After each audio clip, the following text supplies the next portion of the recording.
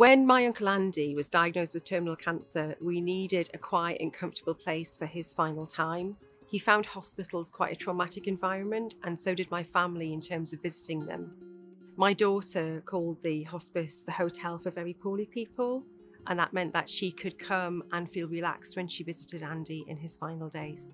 What made St Leonard's so special was that they gave Andy and my family 24 days of quality family life together. Because the standard of care is so high, because he was so comfortable, we were able to connect over those days and make the most of them, and that made his passing much easier for him as well as for us.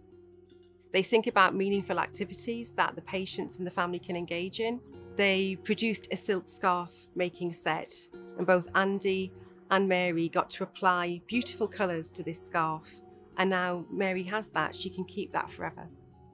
When Andy turned 81 during his stay at the hospice, together with the staff, we made it a day of great joy for him. We had birthday cake, decorations, cider.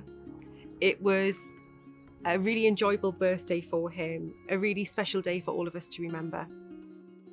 By St Leonard's taking care of Andy and having those funds to do so, they took care of my entire family too.